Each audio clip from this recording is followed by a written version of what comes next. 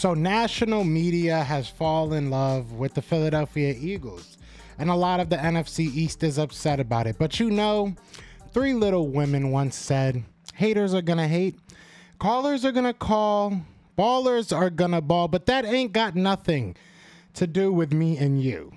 Let's get into it. You want Philly food? Yeah, let's do it. Let's do it. What's going on, you guys? This is your boy Joe Castro, aka Philly Fresco, and it is Philly the podcast. So today we are going we're not going to talk about 3LW, even though that's a great song. Shout out to them. We are going to talk about how national media is apparently thinking that the Philadelphia Eagles may be a Super Bowl contender. Are they right? We'll find out. But I'm excited to talk about this, if you can't tell. And also, if you do not mind, if you want to know, definitely I have a very exciting announcement at the end of this. So definitely stick to the end and check that out if you guys want to know why I've been kind of MIA for the past month and a half. But let's talk about this. Be sure to hit that like, hit that subscribe. Y'all know what it is. Y'all know the vibe. I love y'all. But yeah, let's talk about this. So it has come out that there's national reporters saying that they think the Philadelphia Eagles are a Super Bowl contender. They talk about our draft. They talk about our offseason. They talk about the maturation of our quarterback and of our coaching staff. And it sounds like they're on the hype train. I like it. I love it. I want some more of it. I'm cool with this. I'm okay with this. There's a lot of years that I come into the year and I'm like, national media, don't worry about us. Just let us live. Let us, kind of skate by. But at the end of the day, a lot of what is being said is very true. We have a very on paper easy schedule. We have a lot of new additions that should be very useful additions, right? You look at an AJ Brown, we talk about him at length, but you also look at the maturation of a guy like Devontae Smith, the maturation of a guy like Dallas Goedert now finally being that #1 tight end. We talk as Eagles fans, we're a little bit worried about the safety position, a little bit worried about the running back position, but I think at this point, those are luxuries that we can still afford to kind of fix up, right? You can still make a good trade, get yourself a good running back in this room. You can get yourself a decent, safety. We thought Jaquiski Tartt might be that guy. He seems to be running with the third team a lot. I'm not really sure what to make of that. Maybe he becomes your third safety, but if he's anything below that, what's really the point of keeping him on this roster? So yeah, I mean, I just got pessimistic on a whole video talking about why I'm excited about people talking about us being the Eagles, but that's really the only thing we're worried about, right? Those are the only two things that we're kind of worried about is our running back room, if they can stay healthy, because I don't even think, and you guys let me know in the comments if I'm wrong about this, I don't think that us as Eagles fans are worried about the guys that we have in our running back room. I think we're more so worried about the guys we have in the running back room staying healthy. A lot of times when we get into these conversations, whether it be Kareem Hunt, whether it be, Kenyon Drake, whether it be this guy, that guy, the third, we always talk about how he might not be the greatest running back in the world, but we need somebody because we know Miles is only going to make it X amount of games this year. Fair or unfair, we have not been able to see a lot of Miles Sanders, whether it's, the usage that this coaching staff gives him or it's just him not being available come game time. We're excited about Kenneth Gainwell. I think that I can say that about the fan base overall. I hope I'm not overstepping my bounds there, but I do think that as Eagles fans, we're excited about what Kenneth Gainwell can be, especially in his second year. We saw him taking ankles. We saw him putting his head right into somebody's chest and knocking him back 4 yards. We saw a lot from Kenneth Gainwell. The one thing that I think I saw that I'm most excited about is the improvement. I won't say that he's great, but the improvement in the pass protection. So that's something that he's going to have to, obviously keep on getting better at and prove to this coaching staff that he can be a 3-down back. Eagles don't play that type of game. Eagles don't really run that type of system. I mean, this is obviously a new coaching staff.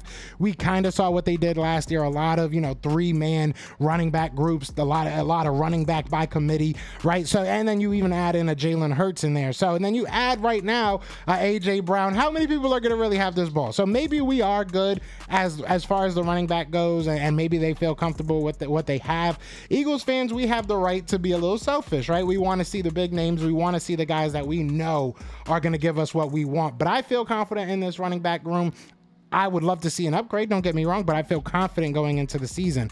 And again, the safety room is somewhere that we want to upgrade, but I feel confident with the guys that we have. I think that Marcus Epps I made this joke, and it was kind of a joke, but it was kind of serious. I made this joke with Brandon and a couple of our friends. And I feel like, Marcus Epps is kind of the Alex Singletary, excuse me, or Alex Singleton. Yeah, I said it right. He's kind of the Alex Singleton of this secondary right now. Everybody else doesn't look that good, so I feel like it makes him look even better. I do think that he's good. I do think that Marcus Epps is a good safety and a good player overall. Will he be able to be that guy that is part of a top tier defense, right? Because you look at a lot of top tier defenses, you might not have had a great player at every single position, right? But you had good enough, you had serviceable. I think he'll be serviceable, and I'm hoping that the good that we have on this defense will outweigh the bad. So look, do I get worried about, because that's kind of what I know people are going to ask me. Are you worried that all these, media people are saying that the Eagles are really good? Are you worried that, they're going to jinx you? They're going to do this? Well, no Eagles players on the Madden cover, so I'm not worried about that jinx, right? And as far as the media goes, good on them. Realistically, good for you. I am so happy that you guys finally caught on to what Philadelphia is doing. You got Michael Irvin, a great Cowboy, out there scared, shaking in his boots that the Eagles are building a franchise. You have a bunch of Cowboys fans in straight denial. You look at Giants land, I don't even hear them talk. So you let me know what they're saying. Shout out to everybody, that's a Giants fan, like all 5 of you that stuck it out. You look at Washington, they're still trying to get over the name. So, I really don't worry about anybody in this NFC East. Like I said earlier, I think the NFC itself is weak. So, do I think the Eagles can make a little bit of run? Heck yeah, I do. Do I expect that? Is that what's going to, if the Eagles don't make it to the Super Bowl, am I going to be sitting here saying it was a wasted season? What did we do? No, not at all. But the fact that the Eagles are even in this situation being talked about like this is incredible. It is incredible. You see, I changed my tonal, my voice tone for that. I wanted you guys to feel that. You know what I'm saying? I wanted you to feel it. It's different now. People can say what they want. They can say we're getting too overhyped. I think we're being realistic. This Eagles team wants to win a playoff game.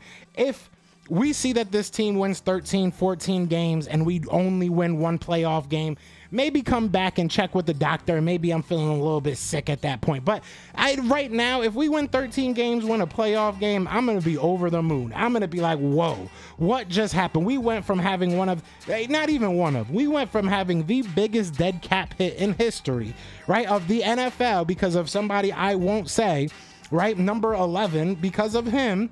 We went from having the biggest dead cap hit in history, people saying we were going to be terrible. People said last year we were going to win 3 games. Do you remember? Because I do. And these are the same guys that are now coming out saying that we're Super Bowl contenders. We look at Jalen Hurts being a great guy, and AJ Brown looks so cool in his hat. Hey, you guys are late to the party, but you're still invited. I'm not mad that you guys are now just catching on. So like I said, this Eagles team is built differently. I do believe that they are a team that can contend. I do not put my expectations there, nor do I think Eagles fans, if you're watching this, I don't think you should either. I think that we should be happy seeing improvement, and right now the base level of improvement, right? The base level of improvement is going ahead, winning a game or 2 more, and winning a playoff game. I think that if we walk out of this season with that as Eagles fans, we can be nothing but happy. I mean, realistically, that's really all we can ask for. But hey, you want to go out there and win us a Super Bowl, Howie? You want to go win us a Super Bowl, Nick? Nick, we had another coach that won us a Super Bowl pretty darn quick. You want to join that list, big dog? We got room for another statue. I'm telling you that right now, Nick. We got room for another statue. Just imagine the statue that him and Jalen Hurts. I mean, that would probably be the most swagged out statue ever. You got Nick Sirianni in his beat Cowboys shirt. You got Jalen Hurts in a Versace sunglasses. I see it now. I think it would be beautiful. But you guys let me know what you're thinking. How do you feel about this national media being all hype about us now? I know some people get worried about it. Some people say, oh my God, keep our name out your mouth. Don't worry about it. I'm not Will Smith right now. You ain't got to keep my team's name out your mouth. I'm cool with it. You're saying good things. But I did tell you guys that I did have an announcement. I do want to now take the time to do that now. if you guys follow the channel, if you guys have followed me over time, you know I like to do what I'm doing now. I've gotten back to it, and that's daily upload. I have not been able to do that because we have some exciting news, man. I am joining Fanfield Sports Collectibles. They are a company co-owned, excuse me, by Michael Vick. I don't know why I spaced right there, but a company co-owned by Michael Vick. I will be handling all their announcements, their podcasts, and such. So it's a very exciting thing. A lot more information will be coming out very soon. I'm sure over the next coming weeks, I'll be able to kind of give you a little bit more insight into what I'm doing, but I'm very, very excited, very proud, very happy, very, you know, just I'm blessed. I'm blessed, and I want to thank you guys for, you know, riding with me this far and as far as we're gonna go, because you guys really make this channel spin. And shout out to Brandon, okay, because I know all of you guys know who Brandon is, and I'm getting tired of him talking in the third person, talking about shout out to Philly the podcast for all their success. Bro, Brandon, you better not be in the comments talking about congratulations, Joe, because you're part of this. So shout out to everybody, man. I really do appreciate y'all. I can't say it enough, man. But other than that, man, y'all know what it is. It is Fly Eagles Fly. And we are out here. You know what I'm saying? We really out here now, y'all. Like, we really. All right, y'all. Peace. Eagles flag everywhere. This is for you. Fly Eagles flying on the team. Touchdown. Time to get Jalen this ring. You don't really want to start a thing. This a bird game nation, baby. It's a Philly thing.